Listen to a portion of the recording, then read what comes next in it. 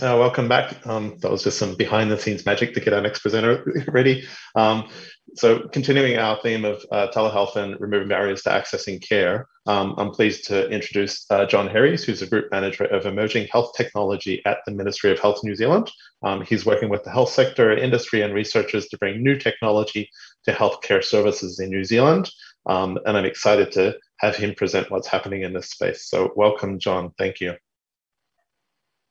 Kia ora, ngā mihi mō te tuku ia au ki te kōrero ko Ngāti Ruanui te iwi no tai rāwhiti ahau. Kei te mahi ahau I te manatu hauora ko John Herries taku ingoa. No reira, tēnā koutou, tēnā koutou, tēnā koutou katoa. And in the week of te reo, hopefully that's useful to people, but for those that don't speak te reo, my name's John. I work at the Ministry of Health, and my job is as the Group Manager for Emerging Health Technology and Innovation. Thank you so much for the opportunity to talk today. I am going to share some slides with you now, and hopefully we can go. So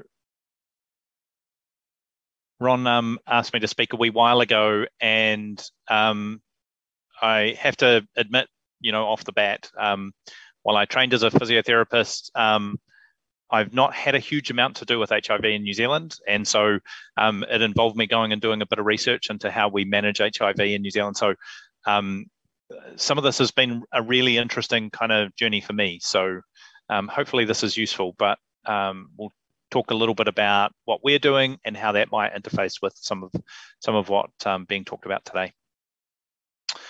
I want to start just by kind of telling the story about the fact that technology in healthcare is seeing a lot of convergence. So things that might have previously been dealt with separately. So you might have, and diabetes is my example here, things that might have been dealt with separately are now starting to come together. So how does that happen in a way which is useful to a consumer or to the health system as well? So you can start to see the biologic and genomic domain and the pharma domain and the hardware domain slowly becoming more digital. So if they become more digital, there becomes kind of lots of questions around things like trust, confidence, privacy, and just the amount of data that starts to come along with that. So when we start to think about technology in healthcare, often our system is really focused on creating data that shows us where to improve. So if you talk to lots of clinicians, they're really focused on how do we get more data so we know whether we're doing the right thing.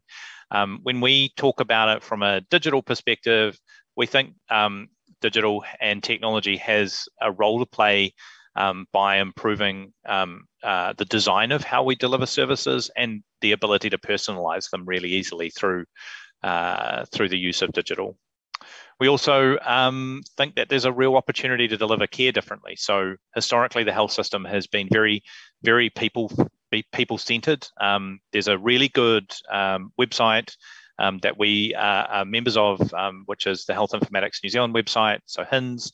And on there was a chap called Terry Lee, who was a rural firefighter in Australia, lost both his hands and got severe burns in a bushfire, and tells a really powerful story about how he's got Alexa in his house, and Alexa basically makes him independent. So she turns the shower on and off, she turns the big dryer on and off for his body, she turns the air conditioning up and down, opens doors, turns the television on and changes the channel.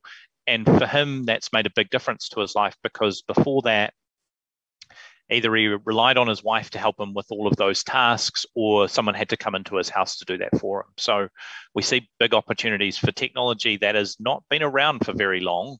So Alexa didn't exist 10 years ago, to change directly what we do as a health system. And lastly, kind of something that I know the 10 guys will have talked about quite extensively is how do we put consumers and whānau at the center of care? So the health system historically has been designed around the people that deliver care rather than around the people that need to stay well. And for us, that's kind of a really big driving kind of factor and agenda for us in terms of the future of the health system. And we think there are opportunities quite widely in the health system, and maybe we'll talk about a little bit of that kind of in my talk. So like I said, I did a little bit of background, and I saw this great initiative about taking home a HIV test for free. That's genius. So congratulations, great idea, love it. But one of the things I did see was and another great statistic, obviously, is the total number of HIV infections in 2020 being the lowest since 2012. That's really great news. But I did, when I started to dig into the data, started to see that we're still not testing people regularly, or people aren't being tested regularly, and that number of regular people who are being tested regularly is slowly going down, and we can see that through CD4 counts. So I think there's a really interesting question here. So obviously it's being tackled by making testing more convenient. What else could we do? How do we build trust, make it more available, make it more convenient, and make it easier to do? At the same time, we also know, as the Ministry of Health and more generally in the health system, taking medicines isn't actually that easy sometimes. So when you start to have a look at the types of medicines that are taken either for HIV and or to prevent infection, people often get side effects, they interact with other medicines, or you run into problems if you stop taking them, even if you forget to take them. So, it might be that you come home late at night, or you're busy at work, and so you just forget to take your medicine. So it seems like in some of the things that I've read, that this might be an issue as well in the context of HIV. So those are two really interesting things, because testing and getting the care that you need is something that we've been working on for the last 18 months. And to kind of talk about that in a little bit more detail and kind of what we've learned, I've kind of got three things on here on this slide. So the first one is kind of the communications that the government's been doing around the Unite Against COVID campaign and response. And the interesting thing is that we've got a central place you can go to get all of the information that you need. So you can go to the Unite Against COVID website. Lots of people know where it is. It's got a really well understood and known brand. We also know that there's a testing requirement here. And so I've got a picture of a waiting line. Something we've learned is that people don't like to wait. Ironically, the health system's full of waiting rooms and waiting times. And something we've been doing is putting in place, and we'll relate this directly back to that testing conversation, we've put in place an e-order system. So an example of how that's gone live in Auckland is one site we put in at lunchtime. And in the morning, they dealt with 73 tests, and in the afternoon, they were able to deal with 300 with the same number of people. So we went from a very paper-heavy system to a very paper non-existent system. And in that, obviously, that made it much more convenient for people. And so where the theory being is if you can make the lines as short as possible, the more likely people are to go and get tested. Something else that we've been talking about is how we make testing wait times and locations more available. So some of you might have seen the vax.nz website, which has come up recently, which takes some of the data that we offer through APIs and presents that in a different way. There's also the time in the line website.co.nz, which we also are using and serving information to about where testing's happening, and we're working to give them some of the data we have out of this ordering system to be able to show people how long they might need to wait when they go and get tested. On the right-hand side is some work that we started last year and kind of have continued to iterate on. And there's a little bit in this, which some of you will see if you keep your diary up to date, which is a little swirl. We've started to dip our toes into that motivation piece, that conversation around how do you get people to regularly participate. So we've added that. We've then added weekly reminders. So if you stop scanning or you haven't been scanning, it'll remind you after a week. We're then also working on better convenience. So how could we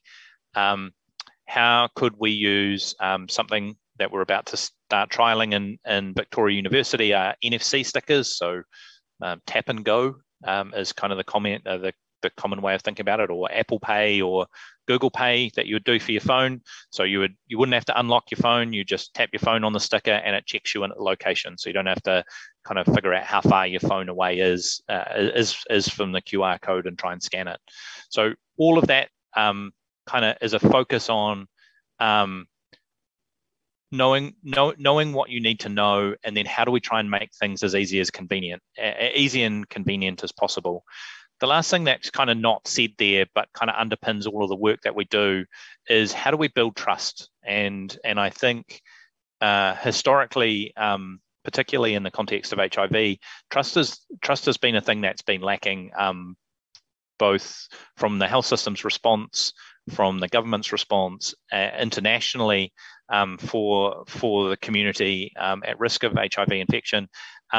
And it's certainly something that we've learned in this response, is that the most important thing is that people trust us and that they feel like we're looking after their best interests. And so COVID Tracer is a really good example of that, where we've done it almost everything we can, and inconvenienced ourselves as much as we can in order to make it as useful to the person, and hopefully try and build some trust in how we're doing that.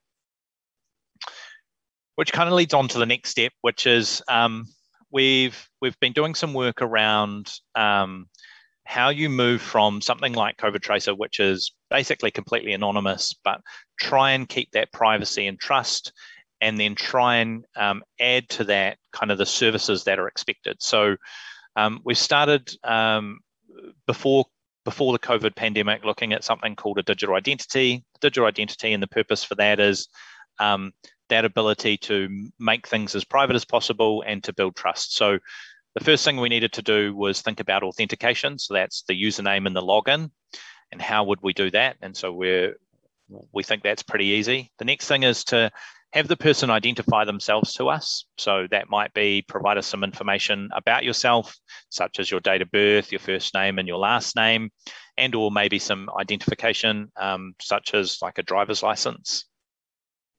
And we think that's a relatively easy thing to do online. There's a really, really hard thing, which is verification. So how do we check that you are who you say you are, and you haven't stolen someone's driver's license? That's a hard problem to solve. Growing numbers of organizations have solved that, and so we're looking to leverage what other people have solved.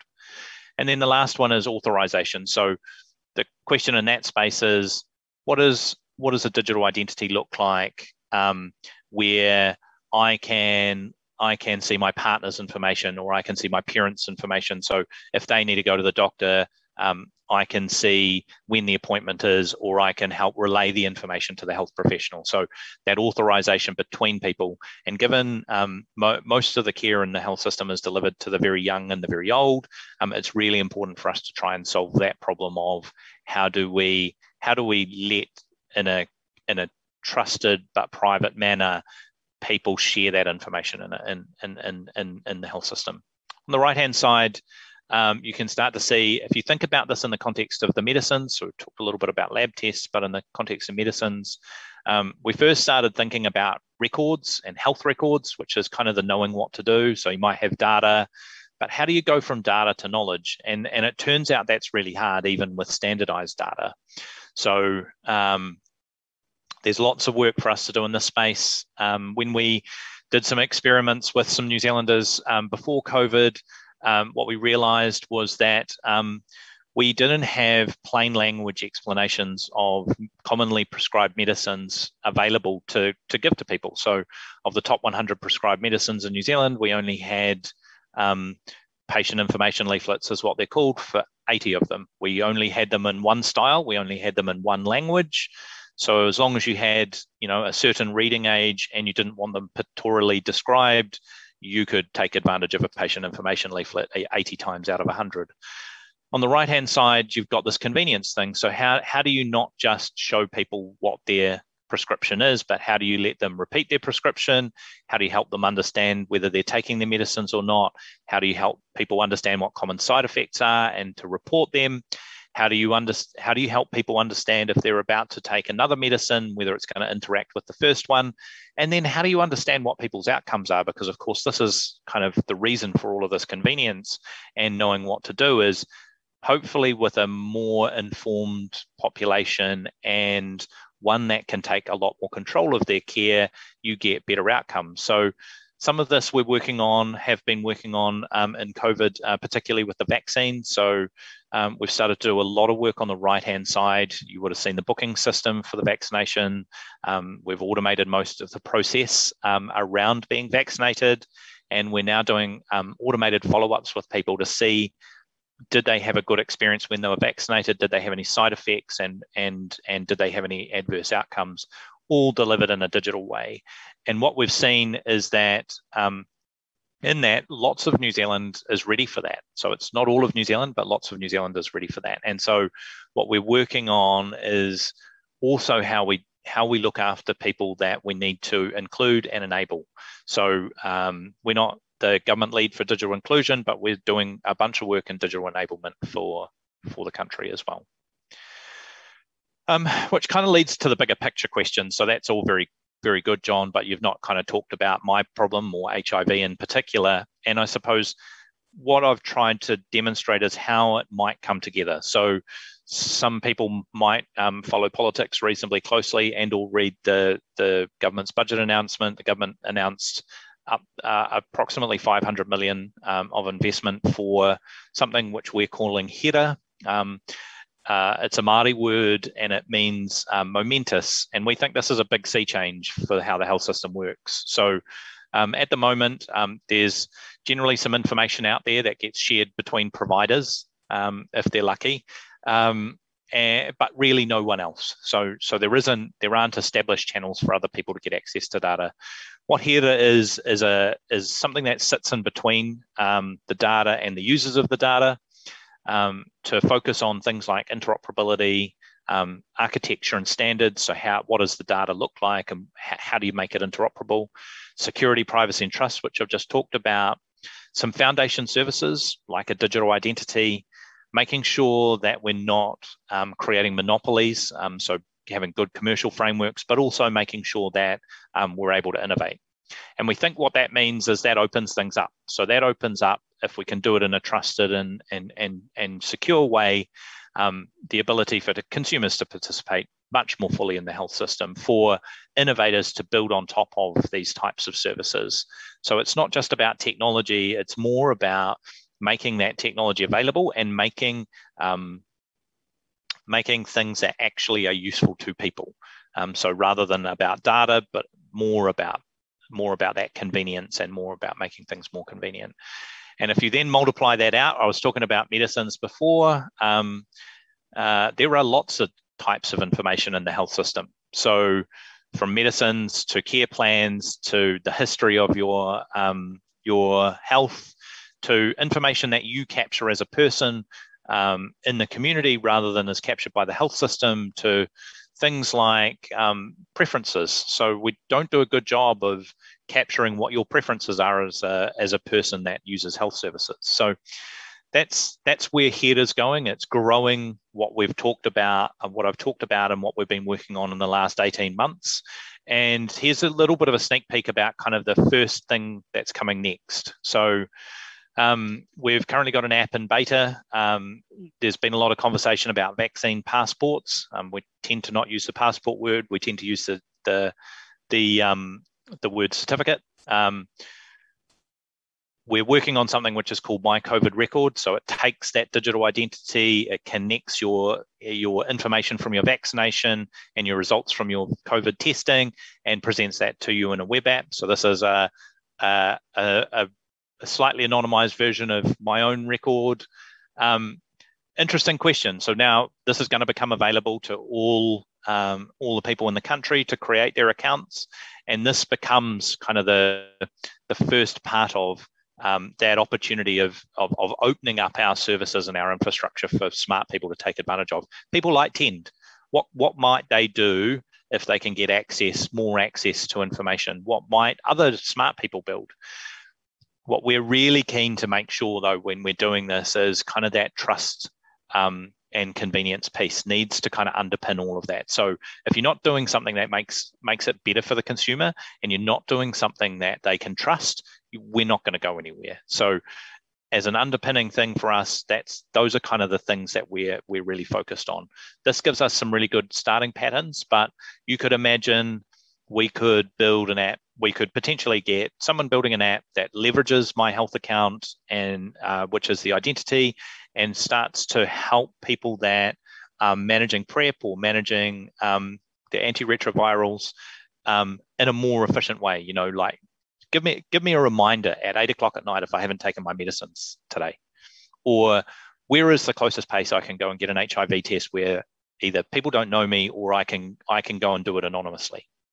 Questions like this we think are really interesting, and we think we're trying to build the infrastructure that enables all parts of the community to try and solve some of the problems that they have. So hopefully that's been a useful conversation. I'm more than happy to take questions on what people are interested to talk about, and we can go from there. Thanks a lot.